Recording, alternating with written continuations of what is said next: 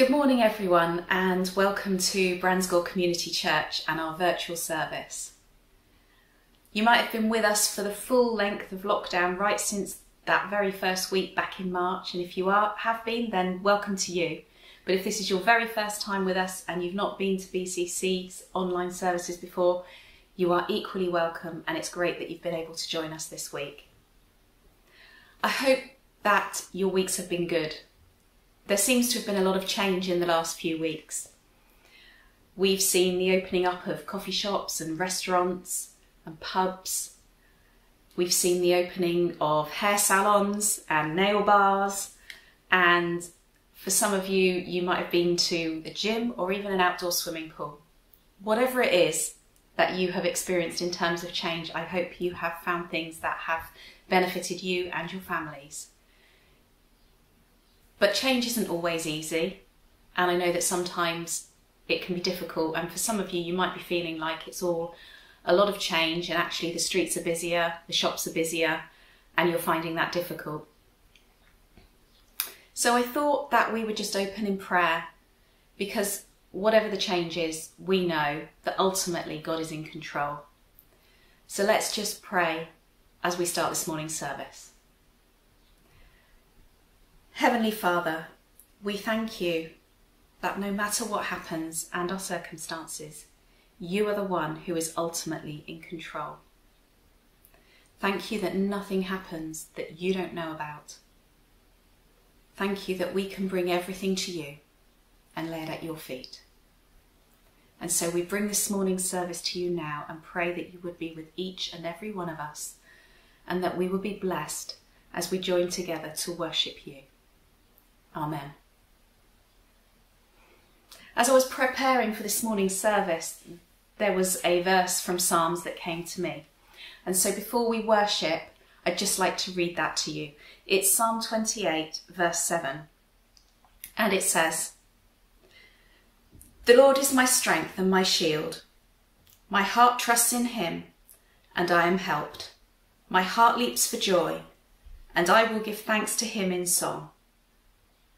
So let's do that now as John leads us in worship.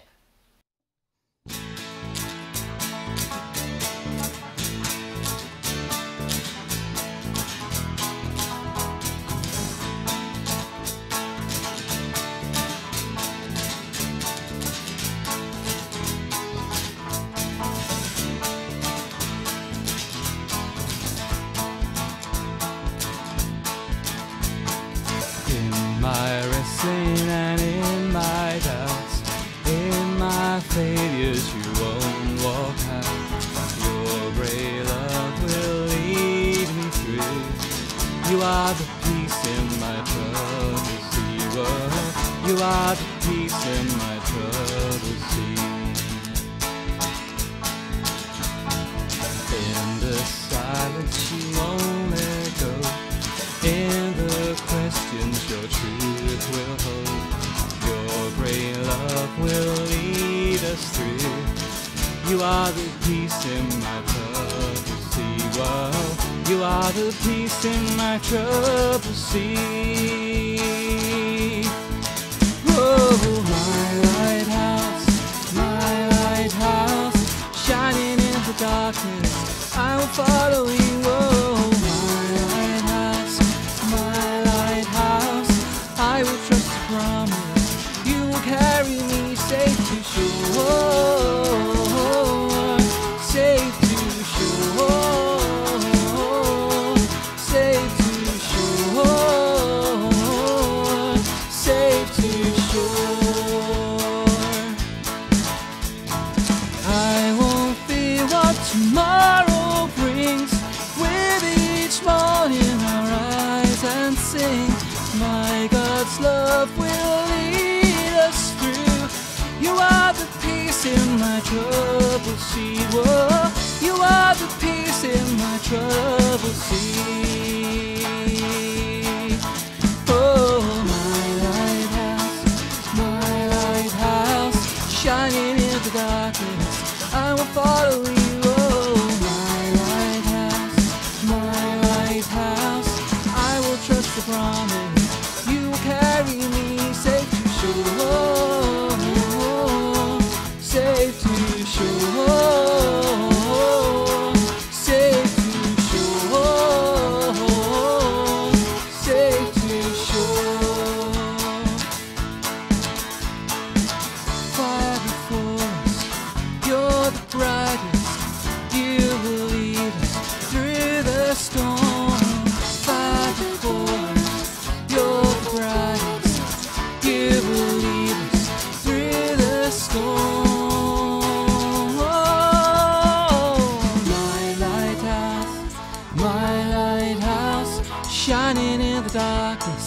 I'll follow you, oh my lighthouse, my lighthouse. I will trust your promise, you'll carry me safe to shore, safe to shore, safe to shore, safe to shore.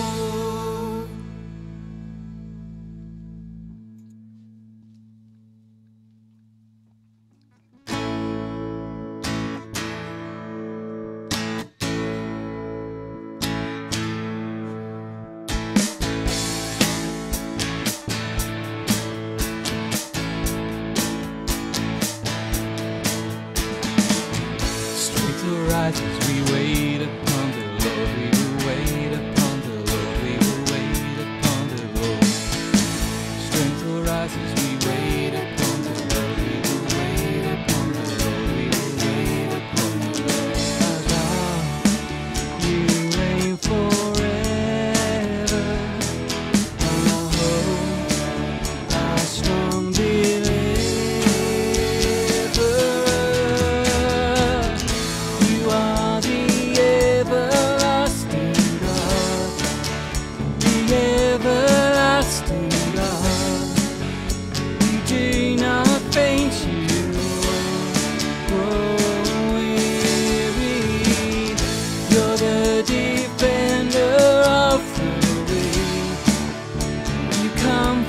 Those you lift us up on wings like eagles.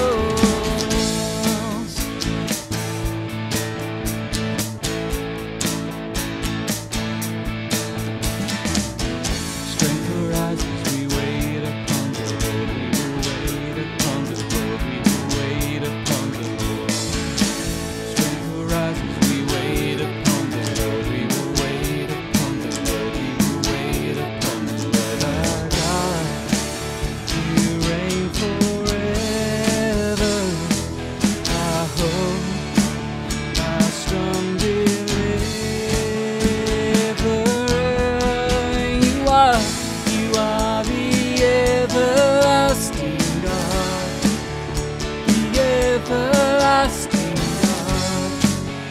You do not faint, you won't grow weary. You're the defender of the weak. You comfort those who need. You lift us up on wings like eagles. You are the everlasting God, the everlasting God. You do not faint, you won't grow weary. You're the defender of the weak.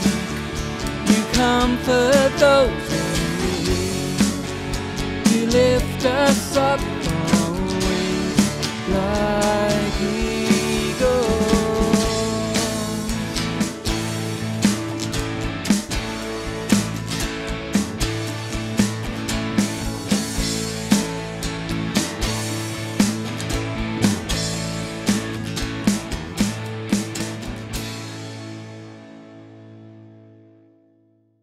Good morning.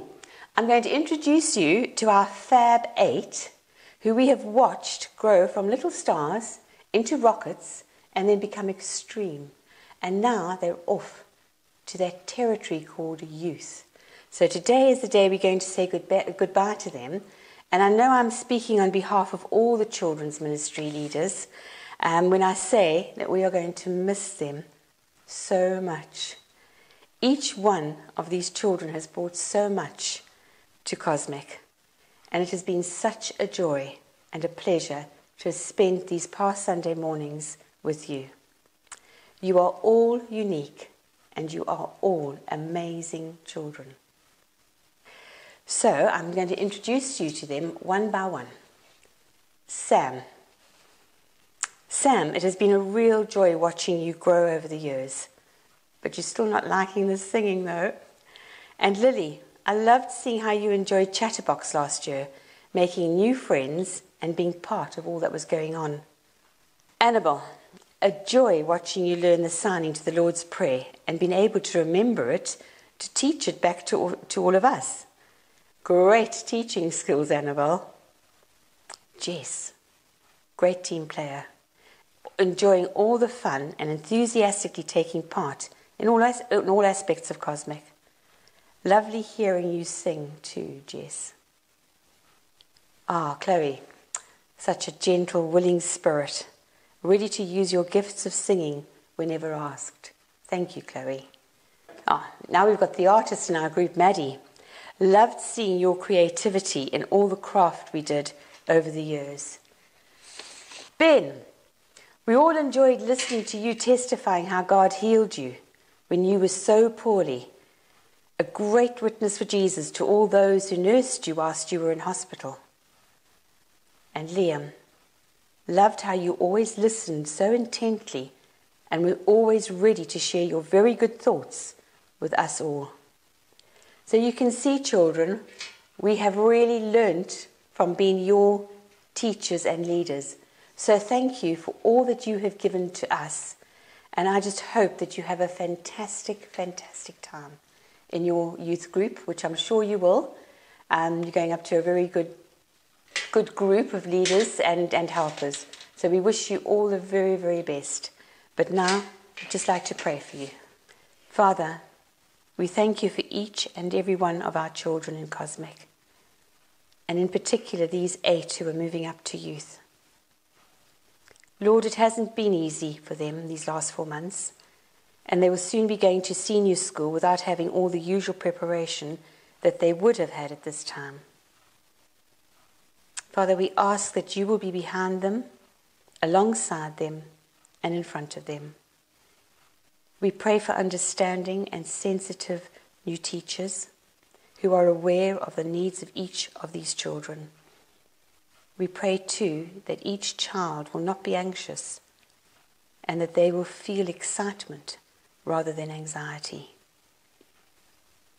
We pray for new friendships and the renewing of old ones, and that they will not feel lost in their new, larger school. We pray too that the seeds planted throughout the years in Cosmic will grow and flourish through the power of your Holy Spirit as they move up to youth. In your name, Jesus, we pray. Amen.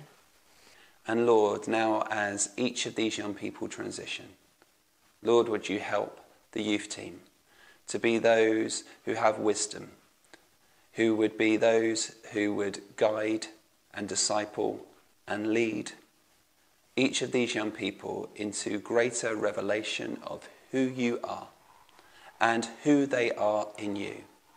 Lord, we pray friendships would be lifelong ones, as those who are already in youth become good friends of those who are joining. And Lord, we pray for each family as these young people transition into secondary school and into youth. Lord, that you would be with each one, that each one would be richly blessed, and that this would be a marker in their life which they can look back to with great fondness. So Lord, we ask your rich blessing on each one of these young people. And Lord, as we think of those transitioning, we also lift to you now Matt and Benji. Lord, we thank you for the years in which they have been involved in youth work. And Lord, as they prepare to go off to university, Lord, would you go before them? Would you prepare the path ahead of them? Lord, good friendships, stability, fun in their studies. Lord, that they might find a home in where they're studying, a community in which they can belong, a community in which they can grow in their discipleship with you. So Lord, we ask now all these things in Jesus' mighty name. And Lord, that your blessing would come upon each one of our children and our young people. And we ask this all now. In Jesus' name, amen. Let us pray. Dear God, thank you for all of the children who've bravely been back at school and for those who stay at home to do their learning. Also, thank you for the amazing teachers who've been teaching kids in school, and wish a speedy recovery to teachers who are homesick. Please help head teachers make the right decision about making students and teachers safe in school. I pray that Jesus will be with those who should have done GCSEs, A-levels and degrees and missed out. And thank you for all of the mums and dads at home who have struggled to teach their children. Thank you for the summer holidays and everyone having a break and relaxing from homeschool. I pray that people will be able to take the opportunity to go out and enjoy the warm weather. Amen.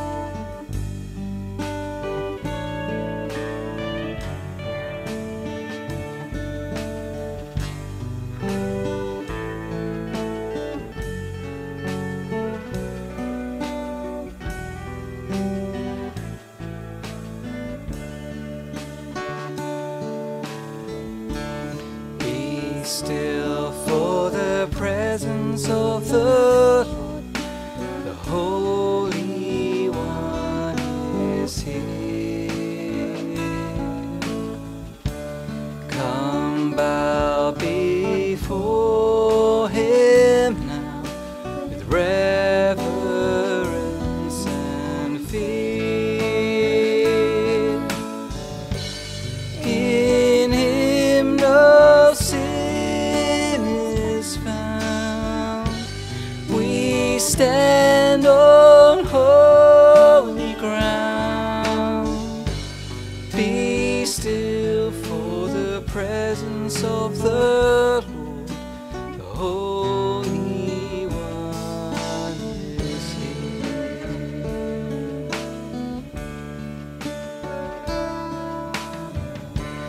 Be still for the glory of the Lord shining all around. He burns with holy fire, splendor He is crowned. How awesome is the sight! Our radiant King of light. Be still for the glory of the Lord shining all around.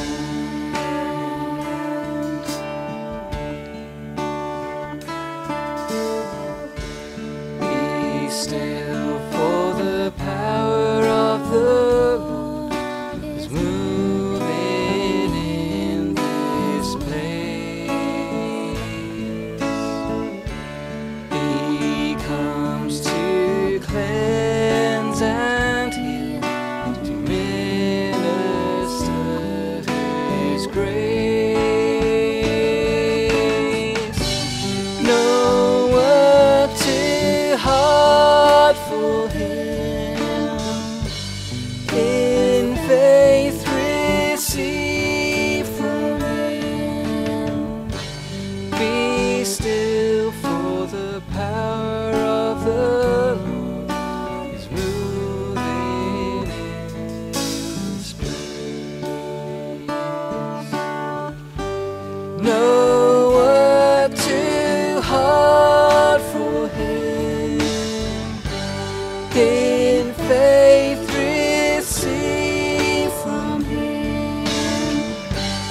Be still for the power of the Lord is moving.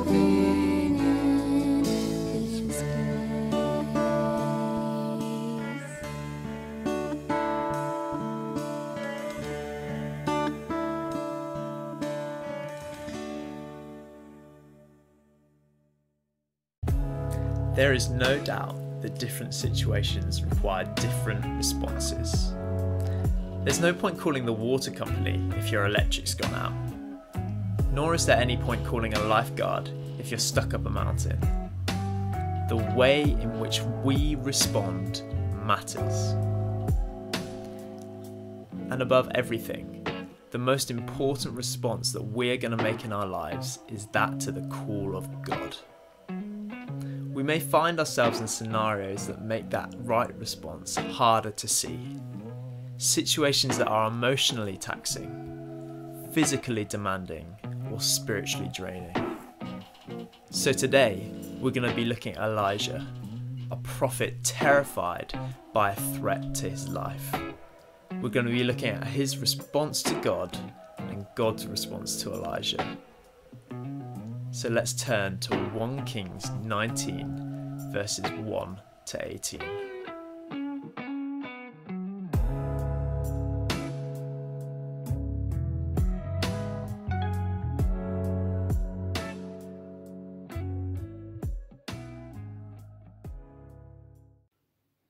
Today's reading comes from 1 Kings 19, verses 1 to 18.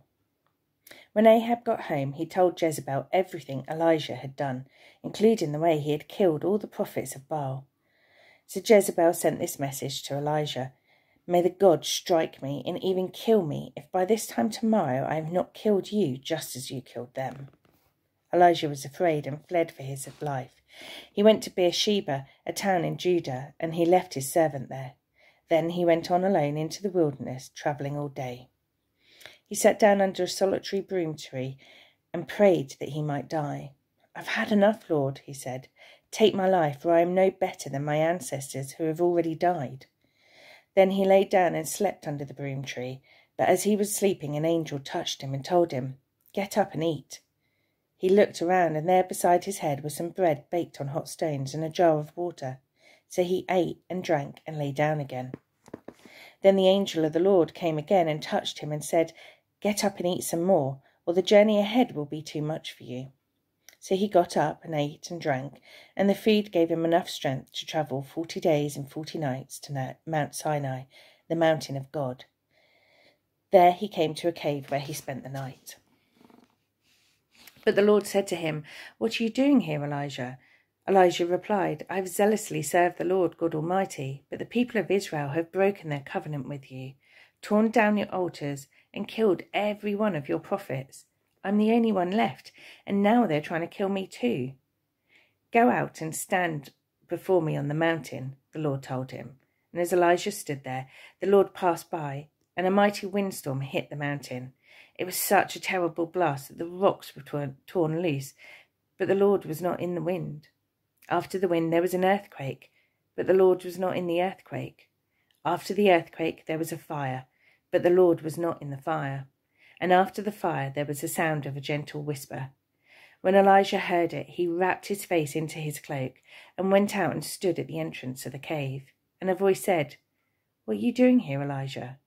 He replied again, "I've zealously served the Lord God Almighty, but the people of Israel have broken their covenant with you, torn down your altars, and killed every one of your prophets. I'm the only one left, and now they're trying to kill me too." Then the Lord told him, "Go back the same way you came, and travel to the wilderness of Damascus. When you arrive there, anoint Hazael to be the king of Aram. Then anoint Jehu, grandson of Nimshi, to be the king of Israel, and anoint Elisha, son of Shaphat, from the town of Abel Meholah, to replace you as my prophet. Anyone who escapes from Hazael will be killed by Jehu, and those who escape Jehu will be killed by Elisha. Yet I will preserve 7,000 others in Israel who have never bowed down to Baal or kissed him." Elijah had thought it was all over. For 3 years, the drought he'd prophesied to King Ahab had ravaged the land. The drought he'd prophesied because that was what the Lord had said would come if Israel turned her back on him. Under King Ahab, egged on by his queen, the worship of the regional pagan god Baal had become institutionalized in the nation. Ahab had even built a temple to Baal in the capital. So now, at Elijah's word, the drought had come, the crops had failed, the animals were starving. He finally reappeared before the king and issued a challenge. Baal was a god of thunder and lightning and rain, but the life-giving rain had stayed away. "Let's see," said Elijah, "whether Baal or the Lord is really in charge of the elements. Let's see whether Baal or the Lord can throw down fire from heaven on an animal sacrifice." And for all their shouting and leaping, cavorting, cutting themselves, Baal's 450 prophets could not produce the slightest response from their God, their non-God. So there, on Mount Carmel, Elijah had built an altar and called on the Lord. And fire had fallen from heaven to consume Elijah's sacrifice. Then, as the people cried out, "The Lord, He is God," and Elijah prayed, storm clouds came in from the sea, and the longed-for rain fell in torrents. It had all completely justified Elijah's trust in the Lord's promises and power. From the scene of the victory, he'd run back ahead of King Ahab to the royal headquarters at Jezreel, like an outrider, announcing what had happened and what the official policy was now going to be. But he hadn't reckoned with Queen Jezebel. Jezebel. What's in a name? Even today people use it to conjure up a picture of a particularly nasty type of person, even though they may have no idea who the original was. Jezebel, the princess from the Phoenician city of Sidon, up along the coast, whom King Ahab had married in some sort of political alliance. Jezebel, whose name meant, "Where is Baal?" and who lived up to her name with a fierce devotion to those regional gods. Jezebel, a far stronger character than her husband, who wasn't going to let a setback like this get in the way of her plans. This wasn't a question of a nice Radio 4 debate between a couple of rival philosophies or lifestyles. To her mind, worship of Baal was crucial for national status and prosperity, and for her own well-being. What did she blame the drought on? She blamed it on the prophets of the Lord interfering with the proper worship of Baal. It was because of them, she thought, that Baal had withheld the rains, which was why she'd gone on a campaign of slaughtering them while Elijah was in hiding. So when she got the news from Ahab of what had happened on Mount Carmel, she knew what to do. Elijah had to die. And Elijah, who had faced up to the king with the threat of God's judgment, who had seen God doing miracle after miracle while he'd been in hiding, who had finally faced down 450 prophets of Baal in a life and death contest at Carmel, Elijah ran for his life. 100 miles down to Beersheba, the southernmost town in the land. And even then he didn't stop. He discharged his servant and walked for a further day into the desert, found a bit of shade, sat down, and in a fit of despair and self-loathing, asked God to take his life away. However could this man, who had seen God display his power time and time again, however could he end up in this pitiful situation? Mind you, perhaps we shouldn't be too surprised.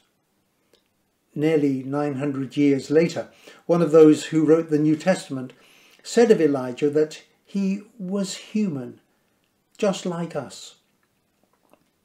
Anyone who's ever felt low, depressed, fearful, any one of us knows that you don't always understand why you're feeling that way. It can be quite illogical, or hidden behind something you hadn't even recognised in the depths of your mind. Even feeling out of sorts with God, that most ridiculous mood of all, well, we can experience that without really knowing why. God's response is typical. He gives Elijah some food. Not a telling off about deserting his post, not a lecture about how prophets ought to behave, not even a vision of heaven. God knows that what Elijah needs is to rehydrate and get his blood sugar levels up. We're not told what Elijah thought about this interruption to the dark sleep from which he hadn't wanted to wake up. He doesn't seem surprised, just one more miracle in the life of a prophet. But he's hungry and thirsty, so he eats and drinks and goes back to sleep. God leaves him to rest again, and then the whole thing is repeated. Except that this time, the angel doing the cooking mentions a journey for which Elijah will need sustenance.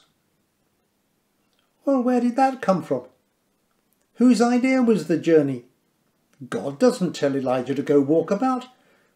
Elijah himself has no particular aim so far, except to get away from Jezebel.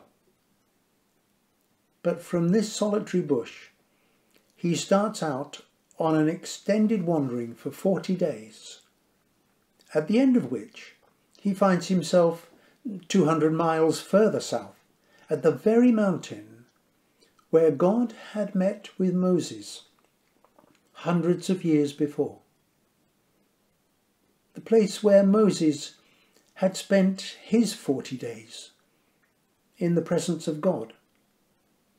The place where the nation of Israel had been constituted as God's people. So he finds a cave to spend the night. Except it doesn't actually say a cave. Your Bible does. But what the author wrote was the cave. And there is one cave that we know about on this mountain, the one where Moses had been, when God met with him in a quite spectacular way. What had been going on in Elijah's head during those 6 weeks of walking? Had he come to this place deliberately, perhaps subconsciously? Was it his underlying commitment to God's laws and covenant that had led him here? Does he yet understand what has happened? Well, we'll soon find out. In the morning, for the first time since the events at Mount Carmel, Elijah hears God speak to him. And it's a question.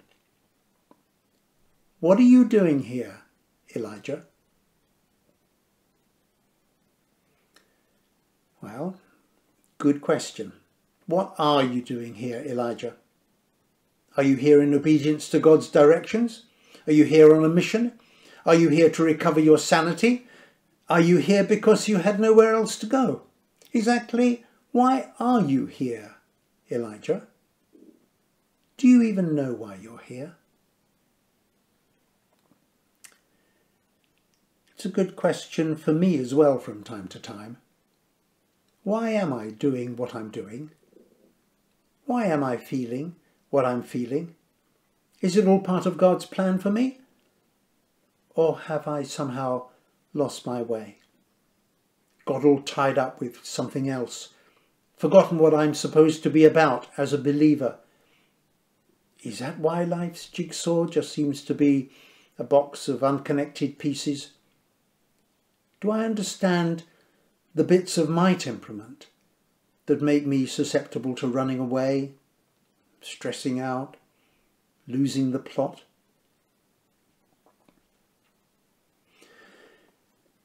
The only thing that these 6 weeks appear to have done for Elijah is to enable him to give God an answer. But what a response! I've been very jealous for the Lord. The Israelites have rejected your covenant and killed your prophets. I'm the only one left, and now they're trying to kill me too. In other words, all is lost, and I'm feeling very sorry for myself. Well, I can identify with that a bit as well, especially when I'm feeling down and I don't know why, or even when I do know why. But what a distorted pattern of thinking this reveals. Somewhere between his self-centeredness and his self-loathing, Elijah has got lost. He thought it was all about him, that his way of doing things was the only way, that he was the only one left, that they were all out to get him, and he has completely ignored what God did on Mount Carmel. No wonder he was feeling so desperate.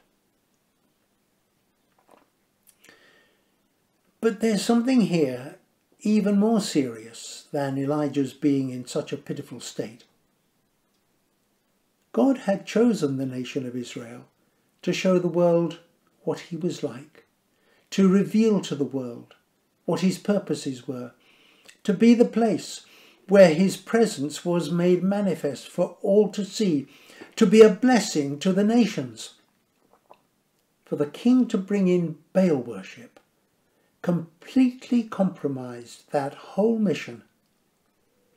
How can you reveal God to the world when what sits at the centre of your own community life is idolatry?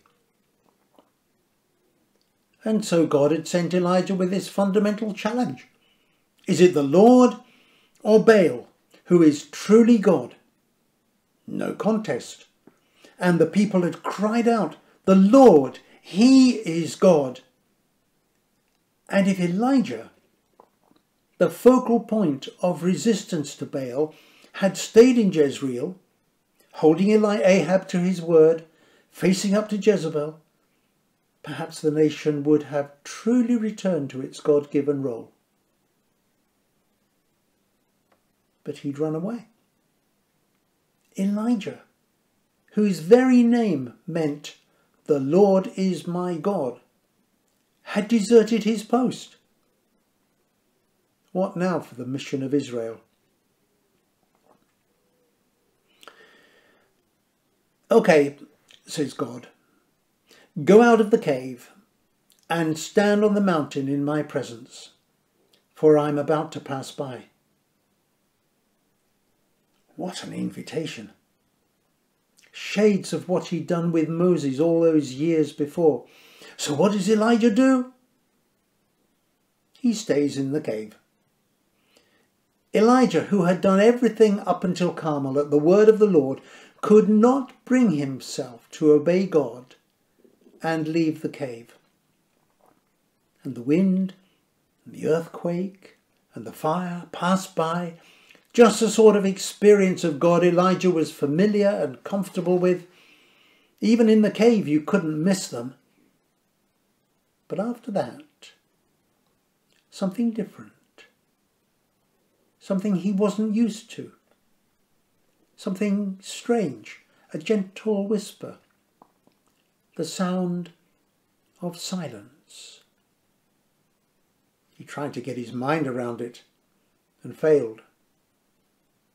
And so, long after the fireworks had finished, Elijah finally came out of the cave with his cloak over his face. And God speaks again. "What are you doing here, Elijah?" Same question as before. But if you were hoping that the fireworks or even the whisper might produce a better response, you're going to be disappointed. Elijah's answer is exactly the same. All is still lost, and I'm still feeling very sorry for myself. And yet, something has changed. For God knows that he can now address Elijah's issues directly. He starts by dealing with the simple fact that Elijah had run away from being a prophet. How does God deal with this? He restores him by giving him some new tasks to do, including appointing a young man, Elisha, to be his deputy and successor.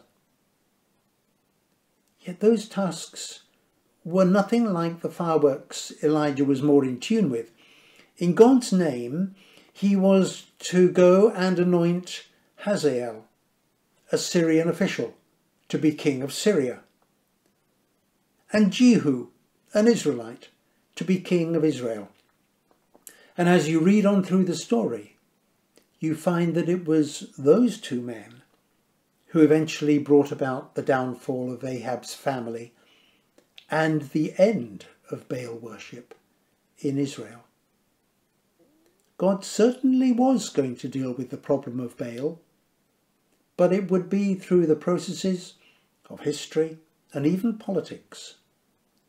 The time for Elijah's fireworks was over. The second thing God says comes as both a surprise and a challenge. Elijah had known about 100 prophets of God that had been kept safe from Jezebel's murderous intentions, but perhaps had conveniently forgotten them in his self-centered gloom. Now God tells him there were actually 7,000 in Israel who had remained true to the Lord. He wasn't alone at all. Elijah probably found God's word to him quite hard. It wasn't the sort of thing he was used to. But at least he was now listening again. Maybe he had needed those 6 weeks for it all to come to the surface, for him to face up what his commitment to the Lord really entailed. Did he ever completely come to terms with those elements in his personality that had made him so susceptible? Discovering that what he'd thought was a final victory was no such thing had unsettled him more than anyone could have imagined. It had challenged both his presuppositions about how God would work and his assumptions about where he fitted into God's plans. In the end, he had to learn that there was a place both for fireworks and for God to act in quieter, perhaps more ordinary ways.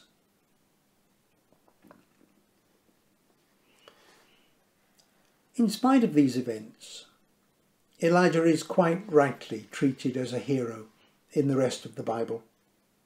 He stood out as an example for prophets who would challenge the nation's faithlessness and call it to be true to the Lord. The real hero in this chapter, of course, is the Lord himself, who recognised what had happened with Elijah, sustained him, encouraged him, put up with his waywardness, brought him out of his pit of despair, and in the end drew him back to find his proper place within God's purposes. It's exactly what he does with us as well. When others might tell us to buck up and just get on with things, God knows when it's a time for him simply to nourish us. When others might be a bit too sympathetic about how we're feeling, God knows it's the right time to give us a new perspective and a fresh task. He's never caught out by our waywardness. He's never deceived by our self-deception. He's never weakened by our stress or failure. He knows what is needed. His timing is perfect, and he has his own ways of fulfilling his purposes, whether by spectacular or seemingly routine means.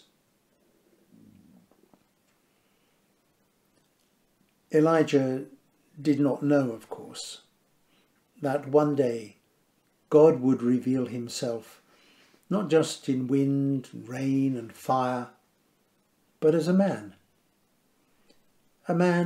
who would himself spend 40 days in the desert, facing his demons, a man whose ultimate victory was to be won not with fire from heaven, but with weakness, with suffering, with death on a cross. A man whose victory would indeed destroy the idols forever and be the foundation for us who bear his name to go and take God's message to a desperately needy world. In the end, the way out for Elijah was to listen to God's voice and respond to it. He didn't find that easy. It entailed him accepting a new perspective about God's ways and about his own place in God's plans. But to find himself again in the presence of God, listening to his voice and embracing his mission, that was the way forward for Elijah. And it is the way forward for us. We're just going to take a moment of quiet reflection to think about and respond to the things that Martin has said. Let's pray.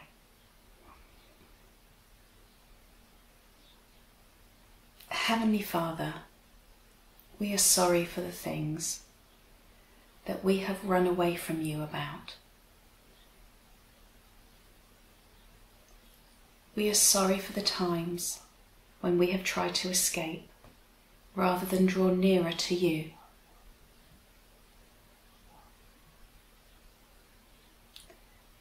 We are sorry for the times that we have tried to hide things from you. And we are sorry for the things that we have not brought to you when we should have done. And so, Father, we bring those things that we are struggling with before you now.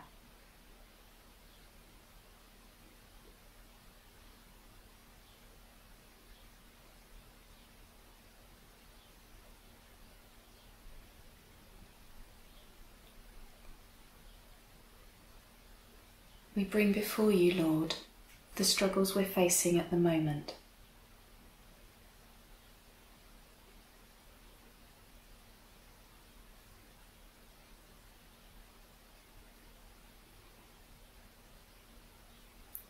We bring before you situations that are causing us anxiety or stress or depression.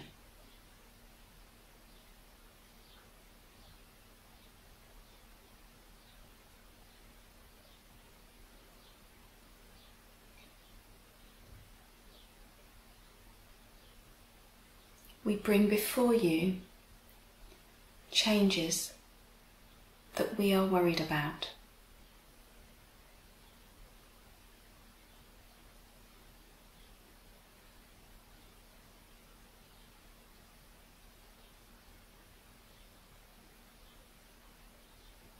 And we bring before you people we are concerned for.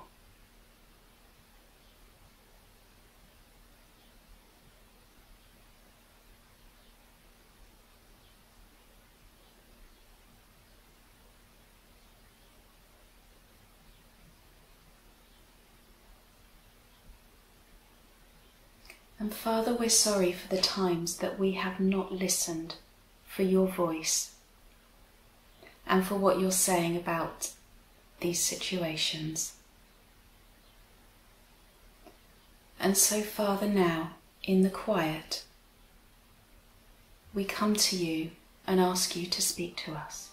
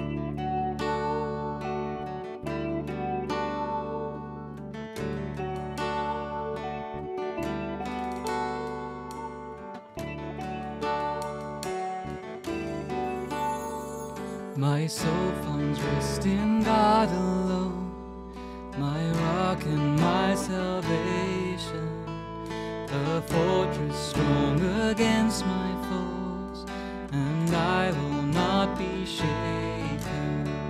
Though lips may bless and hearts may curse, and lies like arrows pierce me, I'll fix my heart on righteousness. To him who hears me. Oh, praise him, hallelujah, my delight and my reward, everlasting, never failing, my Redeemer, my God.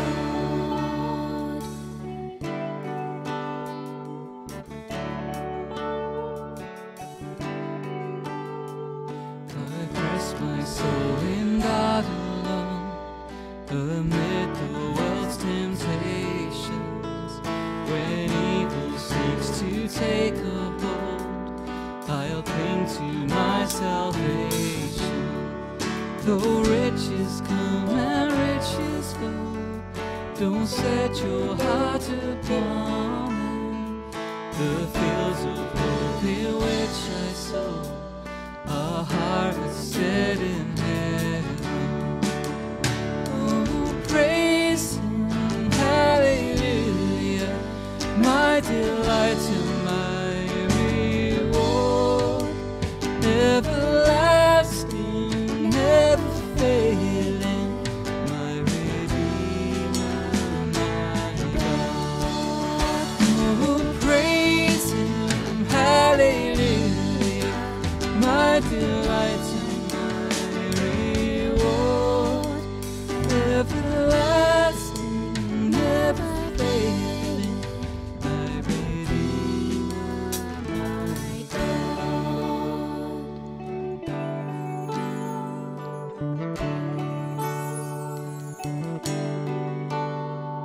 I'll set my gaze on God alone and trust in him completely. With every day pour out my soul, and he will prove his mercy.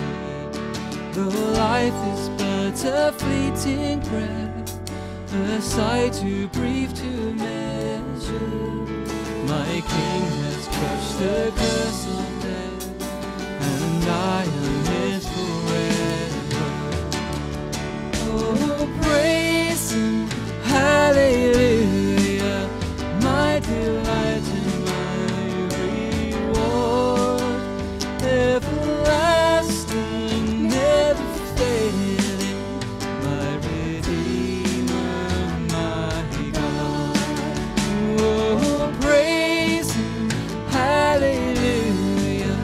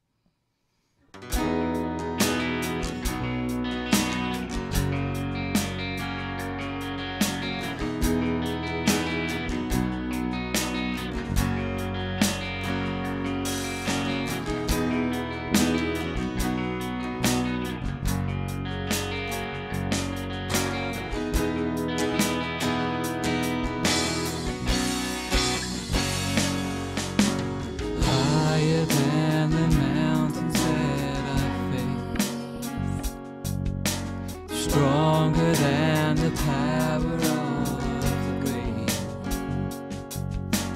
constant in the trial and change.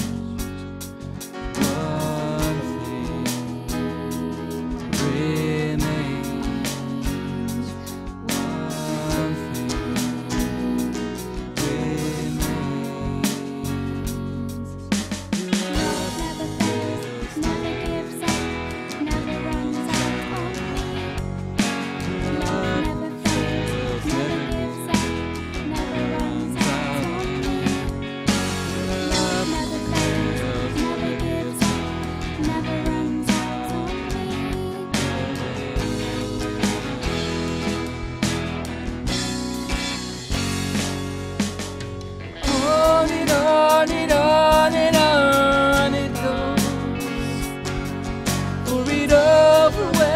Satisfies my soul,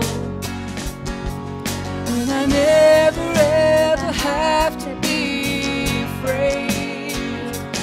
One thing remains, one thing remains. Your love never fails, never gives up, never runs out on me. Your love never fails, never gives up, never runs out on me.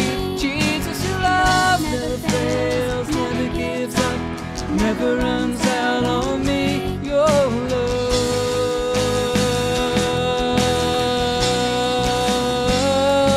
your love.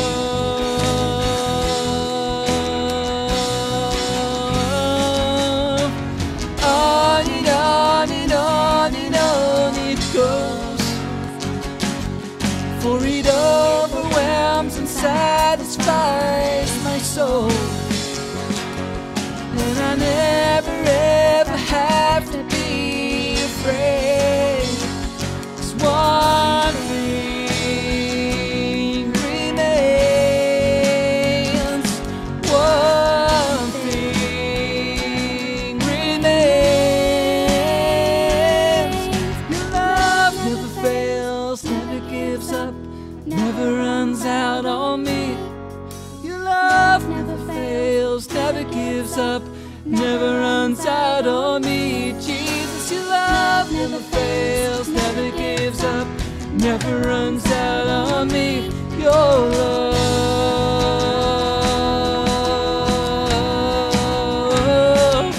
in death, in life, I'm confident and covered by the power of your great love. My debt is paid, there's nothing that can separate my heart from your great love. Your love fails, never gives up, never runs out on me. Your love never fails, never gives up, never runs out on me. Jesus, your love never fails, never gives up, it never runs out on me. Your love,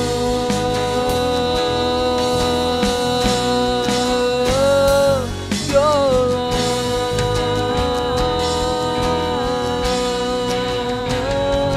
your love.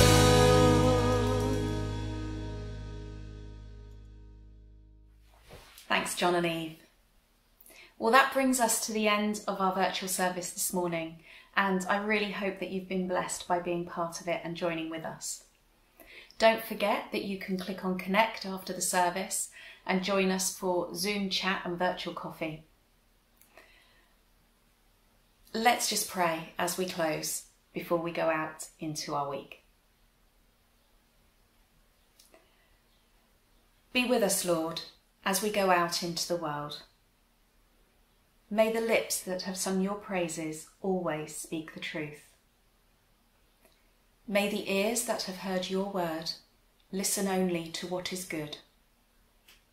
And may our thoughts, as well as our worship, be always pleasing in your sight. In Jesus' name, Amen.